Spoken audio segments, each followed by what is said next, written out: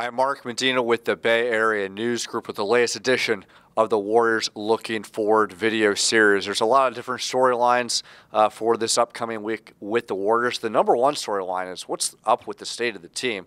Yes, they are in first place in the Western Conference. They have 5 All-Stars in their starting lineup, but the Warriors are kind of going through a little bit of ups and downs with inconsistency. Last week, you may recall, they lost by 33 points against the Boston Celtics. At that point, it was considered their most lopsided loss of the season. Then they rebound with a very dominant win against the Denver Nuggets, which is the second best team in the Western Conference. But tonight, against the Phoenix Suns, the worst team in the Western Conference, they lose by a final score of 115-111. So the Warriors aren't exactly panicking, but there is kind of a state of confusion of what's going on with all the inconsistency and really not knowing what you're going to get on a night-to-night basis. And if the Warriors want to turn things around this week, well, they're going to have some good tests because they're going to be on the road for a week for a 4-game trip. This week, 2 of those games will take place. First, Wednesday against the Houston Rockets, Saturday against the Oklahoma City Thunder. Those teams speak for themselves. There's teams that are going to be in the NBA playoffs. There's teams that the Warriors might face in the postseason, whether it's in the second round, Western Conference Finals. Maybe they could give the Warriors a little bit of a test, even if the Warriors are still favored to get back to the NBA Finals for a 5th consecutive year.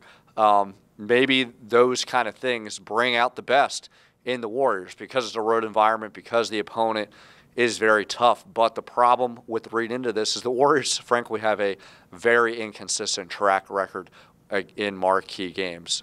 Namely against the Houston Rockets, they've already lost to them 3 times this season. But when you go down the line, whether it's against the Thunder, the Toronto Raptors, the Milwaukee Bucks, the Boston Celtics, for the most part, they've basically split all those games. They lost all 2 games against Toronto, so very hard to know what kind of Warriors effort you're going to get and result. But that's why they play the games, right? The other storyline to pay attention to is what the expectation is for Andrew Bogut's return.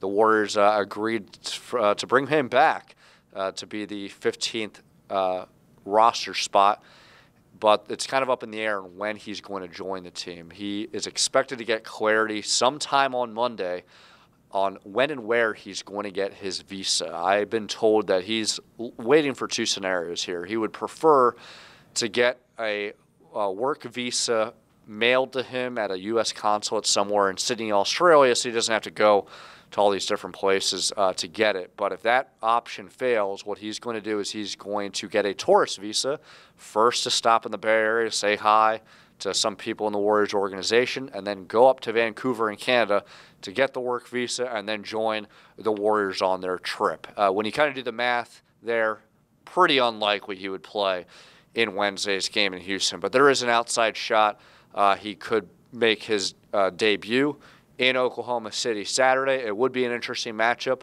because Steven Adams is a pretty big physical center. He's from New Zealand. Maybe there's a rivalry with the Australian native and Andrew Bogut against Steven Adams, but he's not expected to play the same kind of role as he did during his 4 years with the Golden State Warriors that coincided with that first championship run in 2015. He's going to be playing pretty limited minutes behind DeMarcus Cousins and a little bit behind Kevon Looney in Jordan Bell. But the Warriors signed him because of his familiarity with the system, familiarity with some of the Warriors players, most notably Draymond Green.